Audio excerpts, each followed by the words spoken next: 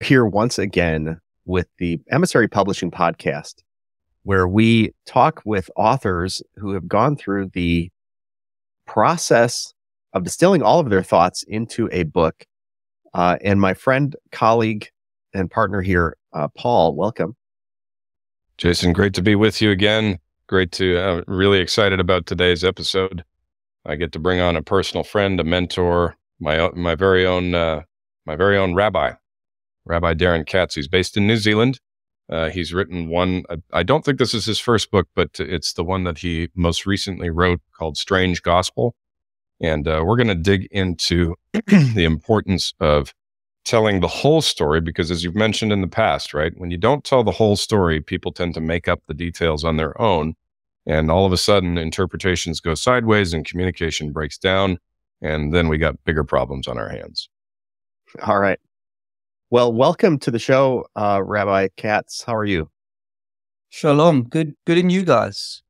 If I can just say this, it's quite an honor to be called an author. I don't think I've had that happen too often yet. Not that I haven't authored, but it's nice to be officially seen as such by a company like yours. So thank you. It's quite an honor. Well, I've had the opportunity to dig into your book, Strange Gospel, and I think it's pretty fascinating. So, I also think that the process of going through producing a book, writing a manuscript, even if it's not even yet published, is a process of concentrating thoughts, taking out things that don't belong, and making sure we do say the things that do belong. And I think there's a process of clarification even for oneself in becoming an author. Yep. You mentioned that. If I can tell you, funny enough, this morning I was writing commentaries on it, like little teasers, I would say, that I put on Quora. And I feel like to the people I've sold the book to already, and there are a few, when I say a few, I mean a few in terms of just my own personal selling of the book, that I need to say, what kind of chocolate or food do you enjoy, so that when I offer you a fourth version of the book that's been revised, even after this morning again, that you're not going to run away from the book. So exactly what you're saying. And I think it's an experience that I'm discovering is so vitally important, because I always used to wonder why books have so many editions. I understand now. I understand why an author would come back to something they wrote a few years back and say, I think I want to say a little bit more, or take this out or replace that. So exactly what you've just mentioned is what I'm experiencing currently with the book.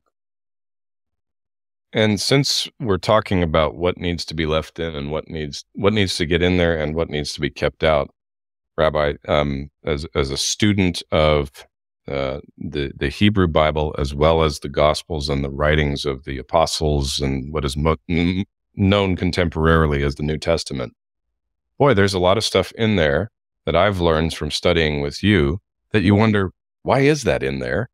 And then there's other stuff that you're like, why doesn't it say anything about this? And I think that maybe that's a good way to sort of begin to spark the conversation about, because we are talking about telling the whole story. We do want to give the audience something that creates an impact and moves them in a certain direction. So let's start there and just what have you found, or what's been revealed to you about what's in the Bible and what's not, and how they decided that? Well, that's a great question, because I think that probably pretty much summarizes my work over 2 decades now. And I'm going to say this specifically with Gentile believers in Jesus. And I've got to choose my words carefully, because I get torn to pieces on Quora as claiming that I'm an undercover Christian, because I so often talk to Christians, not exclusively, but oftentimes to them. And I think in my time of working with Christians for the last 20 years, I love investigating, and I love getting to the quickest point possible in getting somewhere on a theme, not to waste time. So after listening to Christians for so many years, I came to the conclusion, and I think it's what makes me both famous and infamous on Quora, is that I think the cross in terms of the gospel is overrated in the bigger picture, in the sense that it gets pushed too far to the front at the expense of everything else. And that's where your statement comes in, because a lot of Christians I speak to wonder why this story is in there, as you noted, or why is that in there? And then why is not more said on this or said on that? And I think the simple answer, which doesn't always get well received at first by our audience, is to say, well, honestly, the gospel was never actually even written to you. Yeah. So you've got to take a humble step back and say, well, the original audience heard the stories and had access to information that is not readily available today, especially if people refuse to read anything outside of the Gospels as such. And so that creates all kinds of unnecessary problems. And what makes that, for me, particularly contradictory on the part of the people who are reading that and are telling me is, and again, I'm going to point out Christians because they're the ones that say it so often, is that's a bit of a hypocritical statement, because your pastor makes analogies every Sunday in church and you read it and you accept it, which you can. I'm not saying you can't. That's extra biblical what he's doing. And it's okay as a premise. So I think, Paul, what it is for me, what I've noticed is on both those sides, on the one hand, again, because Christians, and I don't want to make it sound like I'm downplaying the cross, because I absolutely believe in the cross and the necessity of what happened. I think what I'm saying is to Christians especially, and to Jews, let me not say it's not to Jews, is to say, basically, don't let the Christian gospel block you from finding Jesus, which sounds terrible to say, but it is honestly what I want to say, because there are extra bits. For example, why is Jesus obsessed with talking about death and resurrection? To a Christian, yes, it seems, oh, that's just because it saves us from sin. No problem. That concept is there. But what about the Lord of the dead? What about the pagan concepts of the dead at the time? That's what gives the cross a whole new level of meaning, or not new, old level of meaning that we need to put back in there. And on the side, oh, why isn't this explained in detail? Well, because the authors are assuming you grew up in a synagogue where you learn about Jasher. You know, you'd learn about all of these other concepts. And when you go and read those, that's why I encourage people to read the book of Enoch. Light bulbs go off for them because they, wait a minute, that sounds like something I read in the gospel. To which I then say, yes. So I don't know if that answers the question, but that in a summary is how I'd figure out both sides, what's had to be there, but Christians can't make sense of, and what's not there, which Christians can't make sense of.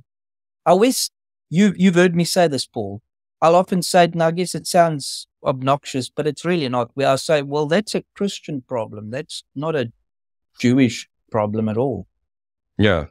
No, there was an assumption among the authors of that time. I mean, all of the authors are Jewish, writing mostly to other Jews in congregations spread across the diaspora, but nevertheless meeting in synagogues. So there was an assumption of literacy with the commentary and extra biblical documents like the Talmud or the Mishnah, right? There was, and these, reading these documents and understanding them and seeking to understand them doesn't mean automatically that you are equating them with Scripture. It means you're using them to help you understand the Scripture so that you can apply it. And, you know, just to bring it back to book writing for a minute, I think your book goes a long way in helping people to begin to see, especially all the things that aren't there. Right. When they read the text of the Scripture. You know, most noticeably for me has been what we've learned about the appointed times and the stars in the sky, right? What that means. And then the calendar and the timeline that we're on, and all of these things that seem very like, whoa, you know, and vague. And I've never seen stuff like that before, and it never happens in the modern world. And what is all this about?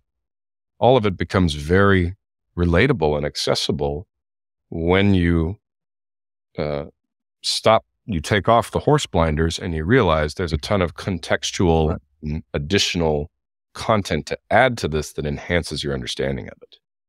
So one of the things that comes to my mind is, when we first started this podcast, you talked about, you never writing new editions, coming to new understandings, maybe adding new things, taking things out. And so many authors get stuck, I think, believing that they have to have all of their thoughts in concrete. It's never changing. And when I've discovered the final thoughts, then I'll produce my book, rather than being okay with producing their incremental understandings. How did you judge what to include, what not to include? And did you experience that sort of hurdle? That's a great question. Let me tell you, this book, Strange Gospel, is not the first book I've written. In fact, I've written a few. And I think what it starts out for me is it kind of starts out like a journal of sorts, I guess, getting things out of my own head. I always refer to the scene in the movie Bruce Almighty where God shows Bruce that never-ending filing cabinet. Because when I talk to people, and I guess it's just the way I'm wired, strangely wired, no doubt, things make sense in my head. I see pictures and everything connects in an endless... That's why that picture is the best way I describe it to people. And people started asking me, oh man, do you know about this? Do you know about that? And I'm like, yeah, I do. And I can talk to you in a conversation and I just haphazardly speak, kind of like Paul said earlier, assuming the audience knows things. And I've learned over the years, no, they don't know these things. And they're not all recording every conversation I have with them. So I was probably literally begged by people to start writing. And I mean, I've never gone for writing courses. I read extensively, yes, but that's why I said I would never have considered myself an author, because I think that's an achievement that takes time and effort and going through a system like you guys are the professionals in doing. So I would just sit and write. And in fact, the first book I wrote is called Jesus in Context. And that book turned out to have some insane amount of pages that I didn't mind writing, because literally the first process was just that. It was just writing everything I thought. And in going back to the book, and I've sold a few copies of that too, which I also need to ask people if they like chocolates or something else, because I need to tell them, well, and this is the point, that book, in fact, now with hindsight, with view and getting more experience in understanding how to write or how I'd like to progress as a writer, as an author, is I'm splitting it now into 3 different books. And that should tell you everything. That I think I wrote an encyclopedia instead of a book. And I think I overdid it, quite literally. So it's now turning into, the idea is Jesus in context, the church in context, and the gospel in context, which are 3 separate books, which I think possibly already fill as many pages as that one book.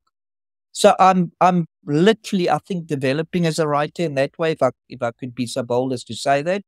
And quite literally out of that came Strange Gospel. So the question is how? Because in Jesus in Context, I jumped everywhere. I went into the political situation in Jerusalem in the 1st century. I spoke about the school of the Pharisees, the Sadducees, all of that, all of which is necessary. But at the end of it, I realized if people can't speed read and immediately retain everything they read, which is what I can do, then this book is written for the handful of people that are like me. And then, well, then I'm not an author. Then I've just, and so to answer your question, that book has taught me that. And out of that, so there's the 3 books that are kind of still needing to happen when I split them up. And then in that process, it was during COVID, and I'm a huge Stranger Things fan. If you read the intro to the book, you can pick that up. I realized, wait a minute, is there a 4th book in the Context series? But I'm not even going to call it In Context. I'm just going to take this completely other, different stream. And that's what I've done. So this process is still happening, like I said, literally including this morning, when I had to say to myself, oh my word, I need to add some stuff to chapter 2, which is the gospel in the stars. I'm like, why didn't I put this in there the first time? So I'm seeing that changing. And it's quite frightening. I don't know how many editions there are going to be before it's actually a functional book, but guys like you can help me with that. So it is a learning process, and I think it's humbling for me. I'll tell you why it's humbling is because I know I'm an expert on Torah. Like that's settled for me. But now to convert that expertise into writing so a generalized audience of any kind can draw from it, I am an absolute, what could I call it, amoeba. I feel like I don't know what I'm doing, which is so frustrating because I can talk or write for hours on what I do know. So I am very much at the humbled stage of being an author. And that's why I said at the start, when you mentioned I'm an author, I'm like, oh, I don't have, I'm pretty confident when I'm talking online or to anyone really about scripture. But when you mention me as an author, I'm like, you might be being way too kind to me. So I don't know if that answers your question there, but I'm intimidated in a good way. Well, one of the goals of Emissary is to be ambassadors, let's say, for faith-based authors and amplify their messages and get their messages to a broader audience. And, the title of this podcast, Telling the Whole Story. Yeah. The root of that is something that Paul and I batted around, that in the absence of facts, people make up stories for themselves. You need very few facts. You can have one little thing, and we create a whole storyline. The story is automatic, it's necessary, and it's only based on our own experience. And so we will read into a story and create up a whole life story for somebody that we saw on the street at one point in time. And we have now determined who they are and where they came from and where they're headed.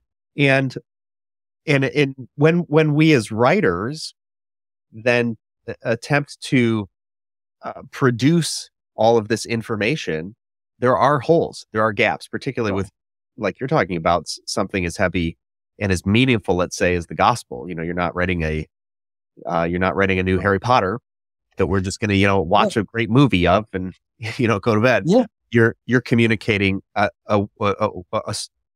you're communicating something of definitive value, right? That you don't want to mess up. And I think what comes to my mind is this idea of telling the whole story. We don't get the whole story, and as a faith-based author, you have to leave room for the Holy Spirit to work.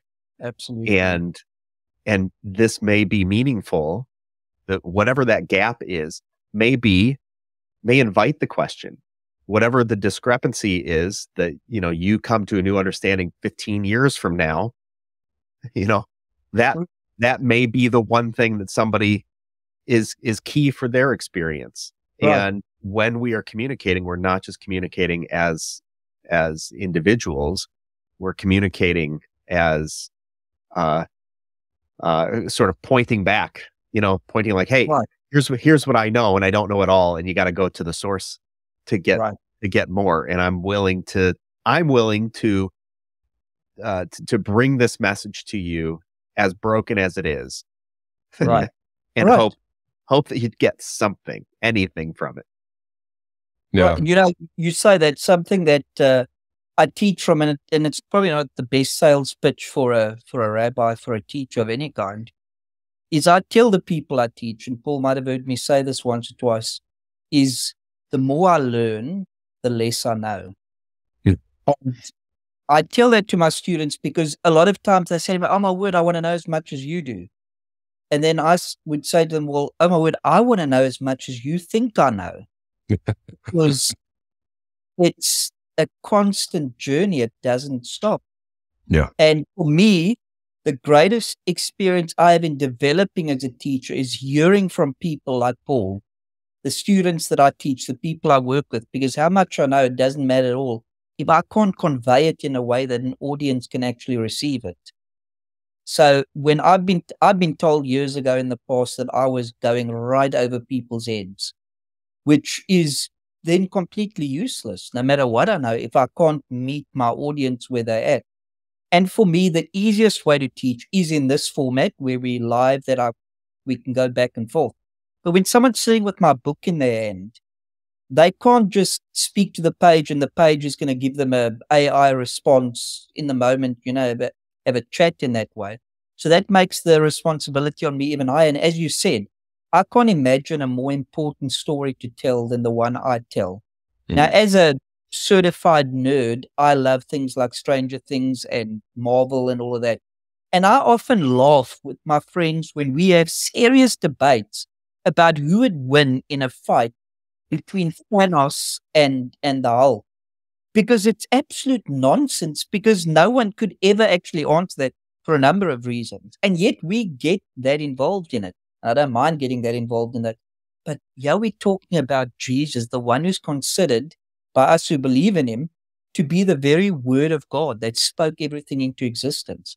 And when I tackle that kind of theme, I'm not only getting the ears up and nervous and ready on the Christian community, but the Jewish community too, who very often and online and around the world when I teach will call me a heretic. Because for me to say that Jesus is the Messiah, they consider me to be a heretic within Judaism. And that's a heavy burden that I carry every day, and I don't mind carrying it, and I defend Jesus and will continue to.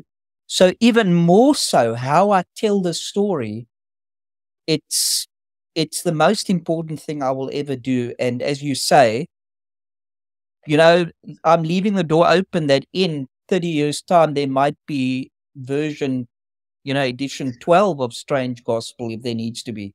Because to me, my reputation is worth less than honoring who Jesus is in that way. So as you say, I can't imagine a more important topic to be writing on. And that's, I think it's a good kind of intimidating. And if I can just say this, I tell you that I've read Paul and other people that I teach restructure or retell something I've taught, like on one of our groups where I do teachings on Telegram, for example, that I'm reading this with an excitement, can't wait to get to the end of what they're saying, completely forgetting that they are regurgitating in a good way, rephrasing something I've taught them. And to me, that's exciting for two reasons. It's so someone can comprehend what I'm saying, number one. And number two, I think there's times that people like Paul and this other guy that's on our group, Conrad, who is phenomenal at doing exactly what Paul does, these guys can write what I say better than what I say it. I don't know if I'd be impressed or insulted, but let's go with it, because the point is it gets the message out. So I'm telling you literally, Jason, that when I'm reading their stuff, I'm reading it like an avid, follower, like, I'm a word, what's he going to say next? This is incredible. And to me, that's a good sign. It's humbling again, because I realize, no, I don't need to be the best articulator of this. And I can lean on other people who can possibly say it better than me. A couple of things came to mind as you were both talking there. Number one, referring back to, the possibility of having to publish different versions of this over the lifetime. One of the most profound things I ever heard, this is from John Eldredge, who we've talked about in the past. He pointed out the Bible is not comprehensive. No. It doesn't talk about everything that human beings are ever going to face throughout the millennia. It's very focused on the time and place in which it was written. And then, of course, that's over a span of 1,500 years itself. And so what Moses was writing about was long since done and dusted, established, and we've moved on from that by the time that John is writing Revelation, Oh, yeah. And so when I realized that God had decided as an author not to be comprehensive, I said to myself, then I can write and not be comprehensive and make adjustments and improvements. And I can use that as a reference point for authors to say, I tell all of our ghostwriting clients when they're working with me or editing or whatever, I tell them there has to be a point of no return where you say, okay, anything I want to change about this from this date forward, I save for the next version, right? Because you can always republish it. You can always release version 2 or version 10 or whatever it is. Right. And the other thing that I thought of was I like to I like to joke and say, even God uses ghostwriters. Very much. He does. He prefers to write as a team. He can write it himself. He's perfectly capable of that. Right. He's probably perfectly capable of communicating it perfectly in writing in exactly the way we would understand, but he chooses not to. His philosophy seems to be, oh, I could write this myself, but boy, have you seen how Matthew writes? I think I'm gonna use that. That's useful to me. And besides, I got more important things to focus on, right? So Yeah. So I like, precisely, what I would say, Rabbi, is that every author we have worked with who has collaborated with me, either as a ghostwriter or just as an editor on what they have written, has said essentially the same thing. They say, I don't know why I didn't think of that, but that section that you added there, or that idea that you came up with for expressing what we're trying to communicate, is brilliant. Yeah. And I'm sitting here thinking the only reason I came up with it was because of how you explained it to me verbally. Exactly. So when you're reading the posts that I'm writing on social media and you're enjoying how that's being amplified, that's a big thing we try to get across to people in persuading them to publish with us, because we're saying, look, that skill set is built into what we do. In fact, Jason had the same thing, right? His book, you can see on the shelf behind him. He had been struggling to write a book for 10 years. And then he came to me as a coaching client at first. And I loved what he was writing. And then I would read these parts and I'd say, you know what this reminds me of? And I'd regurgitate a quote that he hadn't read for like 10 years, but he knew it. Right. And he would say, that's exactly what I needed for this. And then he threw it into his manuscript. And now it's in there to this day. And it's like, it just enhances the flavor. So. Right. And I think for me, as I said earlier, I'm absolutely confident in holding my own in talking in a live debate or answering questions on the spot with people. I can do that comfortably.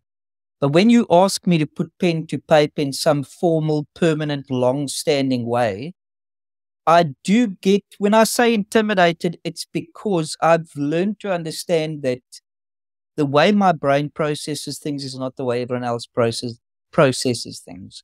Yeah. And again, it's selfish and immature of me to expect everyone to reason out the way I do. And I'll give you a little bit of a story about that. One of the most repetitive phrases my mom used with me as a child, bearing in mind I'm autistic, was that I'm going to be careful of talking as if I'm above everybody else. And I never understood that, because what I would say when I spoke to adults was, and this being a child, now just do imagine this happened from about 5 or 6 years old already. I would say to adults, well, obviously you understand this. And the truth is, when you have a better knowledge of certain subjects and even adults, it doesn't go down well when you firstly assume they know it and then you leave egg on their face because they don't know it. Yeah. And it's embarrassing for them to admit. And that's probably one of the hardest lessons I've learned, is to stop assuming everyone thinks like I do and can articulate the way I do and the way I speak, for it not to come across as sounding obnoxious and all the rest of it. And again, that was a maturity thing for me that I'm probably still busy learning, actually. And I think the writing process is what helps so much, because I've often been told, even on Quora, I just asked you one question. Why did you write a thesis to me now? And I'm still trying to navigate between, okay, when do I get to express myself fully versus I need to tone that down? And I think that's why I love Moses as an author. To be honest with you, I think Moses wasn't a very good author. And why I say that is because he's left so much work for me to do when I'm teaching people to explain, okay, here's why you must understand he chose that story. Why did that there? Why he drops the story of this right in the middle of that portion there, which is what people pick up sometimes. They're like, why would he drop that in there?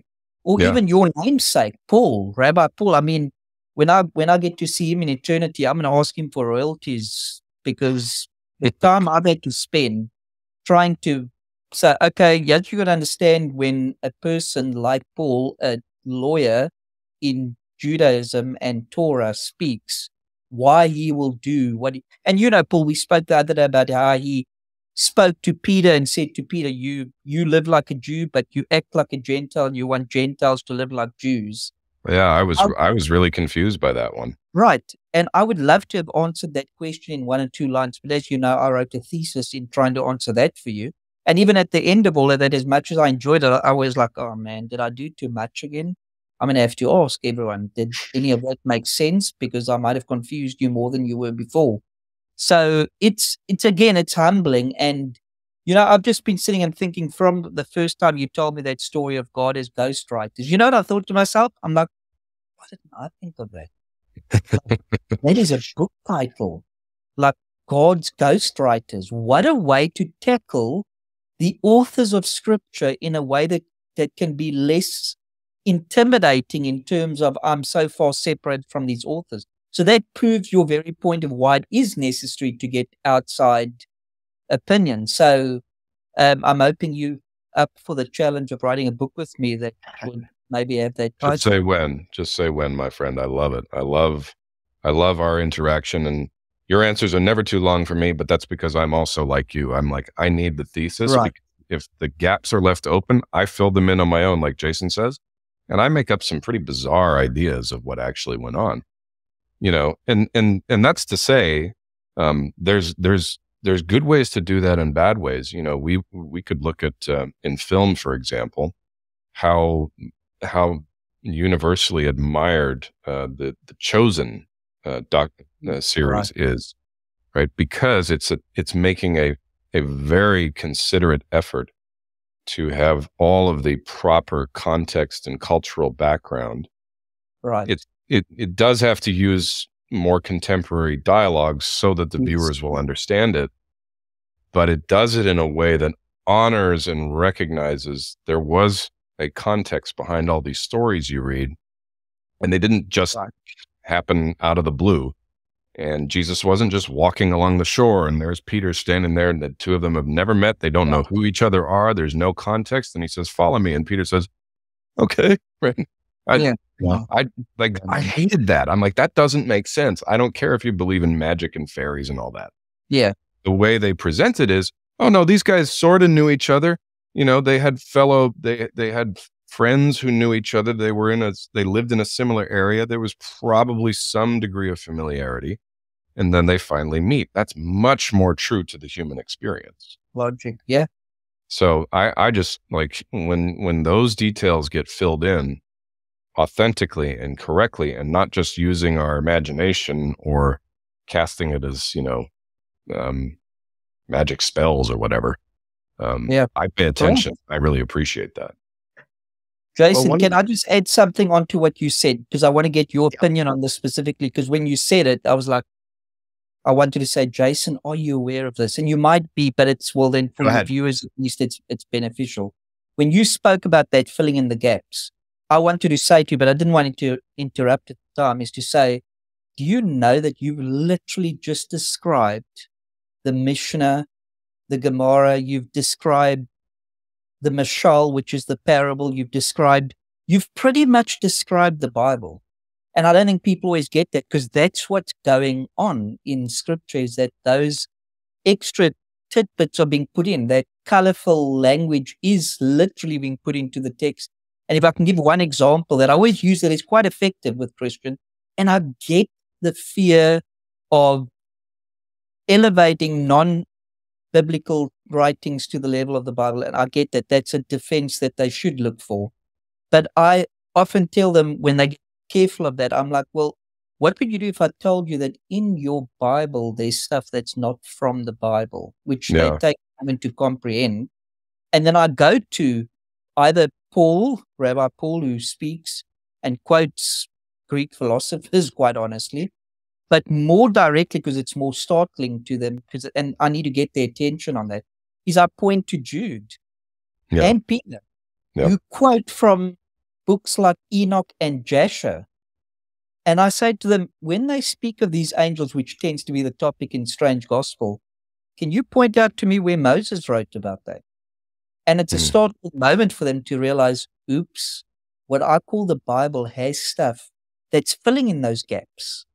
And I know that's a complicated process, and that's again where professionals like yourself do have to come in, because how much of that is too much? And that is the chosen's challenge too, is how far can we push that before we lose the audience too?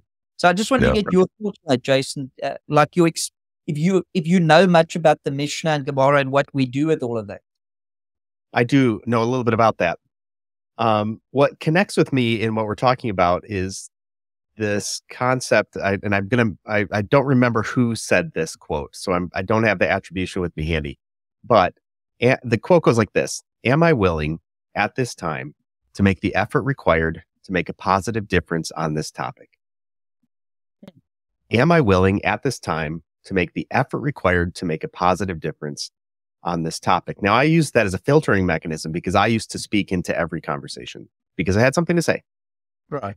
And then I realized, wait a second, everybody's got an opinion and everybody's opinion stinks. And I used it as a filtering mechanism. Am I willing at this time? There are times and there are not times, right, to make the effort required, right, to make a positive difference on stuff. And as it applies to writing and this idea of telling the whole story, and, in particular, things that you're talking about, weighty topics where we want to communicate the whole story. Sometimes when we've not given enough effort, we've not given enough information, the difference cannot be made. It's incomplete. We left the person hanging. We didn't explain the end, and now everybody's worse off. Yeah. However, sometimes, and this is just maybe part experience and maybe part inviting other people into the process, the writing process of being an author is figuring out how far do I need to take this to make the point and then stop. Yeah. I couple that with the other saying, and I don't know if it was Ben Franklin or something like that, who said, when the horse is dead, dismount. And so there's kind of those competing, there are those competing sides. And I think of talking to my kids. I love my kids. My kids are also in their young 20s and a little lower. And sometimes they will say something that is so not true and also not worth correcting. Yeah. And so I take no exception with it because there's no amount of explanation I could give you. It's like telling a kid, hey, you'll know when you grow up. It's like, or you'll know when you'll become a parent. It's like, it's a totally ineffective thing to say to a kid. That's right. It's basically saying, how stupid are you? And to no real effect, except to leave with like, well, but I can't know. And I think as it relates to authorship, this idea of telling the whole story, the determination of how much to say and when to withhold, how much to put into a second edition, how much to build as a foundation versus adding flourishes is not, I don't think it's something that can be done in isolation. I think it has to be done in a community. And if we want to tie that into all this topic about the Bible and such, a person's testimony about themselves is nearly useless. Other people's testimony about them, very valuable.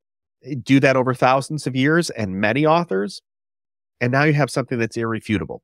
So God might be choosing ghostwriting because he already did the work of creating all this stuff. Now he needs he's like, okay, now what do you have to say about this? And it turns out there's something very profound to say from all of our stories. Yeah. Jason, what you're saying again, it's maybe someone will say, I'm just seeing things that aren't there because I'm biased to see it. The minute you said this part that you said about basically not over-explaining, and I almost want to say being jealous with your knowledge, which is effectively what I think maturing just as an adult is part of, takes me back to Jesus' words, don't cast the pearls before the swine. Yeah. And in Judaism, that is Torah. And you know what's brilliant is some of the students, I have the one student in particular, Nande, that Paul also knows, laughs at times because he's often pulled me into discussions with other people of different faiths and whatever who get very aggressive about why the Bible's wrong or why it's this or that. And in the conversation, mainly I guess for Nande, for him to know that I'm dropping out now because this is a waste of time, as you've noted when you realize that, I would say, yeah, you know, I just love pills too much. I don't even need to use the full descriptor of Jesus in the text. And Nande wouldn't burst out laughing in the moment. He's controlled enough not to do that. But after he'd say to me, did you do what I thought you did there? Are you defending Torah and you dropped that hint for me because I know enough? I said, well done. That's exactly what I did. And he's learning the same skill. And he said to me, he's losing that desire to win every debate. Yeah. To give it up for the love of Torah and truth and to say, I'm not casting pearls before the pigs here in this moment. So, and that's exactly what you're saying. And so, I mean, that is a general rule of being an adult, I guess anyone should be able to say. Where I'm a little bit biased and I'm saying, man, Jason's talking like a Jewish rabbi there now. Well, I am a Jew, so we'll leave it at that. But but I think it is a general rule of relationships, right? And if books bring us into relationship with one another in some capacity, one of the general rules of relationships is sometimes you can choose to be right or you can choose to have a relationship. And right might take care of itself over time, whereas relationships can come to abrupt ends. Yeah. Yes. I was thinking there of Dallas Willard, who said, who gave an example just like that, Rabbi. He was teaching a class at seminary, and a student got rather contentious with him about a point he was trying to get across. And he said, and then the bell rang, and he said, okay, see you next week. And he didn't finish it. And one of the other students who watched this came up to him and said, hey, he was being obnoxious there. He was getting in your face. How come you didn't respond to him? And he said, and the old man said, I was practicing the discipline of not having the last word. Wow. I'm like, and that's a skill. That is a skill that perhaps later than what I should have learned, I am beginning to learn it too. Yeah. Not to have the last word. And as Jason, as you said, I'm realizing too, especially as a rabbi, that sometimes the relationship for me in the long run is turning out to be of greater value than being right in the moment. And that's not easy to do when you're an intellectual. It takes a bit of work to hold back the floodgates, you know, of no, wait, but you're not seeing this yet. Yeah. That's the goal. That's honestly what I'd like to be a mature rabbi, if I can call it that. Well, you and I don't know each other well. I'm a little bit behind the curve here from Paul, but I too have walked and am walking that road. And perhaps at a different time, we can regale each other with stories of how we are learning that. Lord. With a lot of them to go around. Yes. Well, this is an absolute blast talking to you about these topics. You know, your book, Strange Gospel, I'm really digging into that. I was intrigued when you said, hey, I'm a Stranger Things fan. And, you know, I saw that because first I saw the title of that and I was like, that's Stranger Things. I was like, wait a second. Right. And then as I dug into it, I was like, oh, that's interesting, right? To split the two there. But it's great to unpack that with you. And also this concept of telling the whole story. What do you need to say? What do you need to withhold? How do you make those determinations and who do you make those with? I think it's so important. Yeah. Yeah. And in the same spirit, Rabbi, grateful for your company and your time and to dig into your book and this all important concept as it relates to authorship. And for those of you joining us, looking forward to seeing you on the next episode of the Emissary Authors Podcast. My name is Paul Edwards. This is my co-host, Jason Todd. We've been talking with Rabbi Darin Katz about his book, Strange Gospel, and we will look forward to seeing you again soon.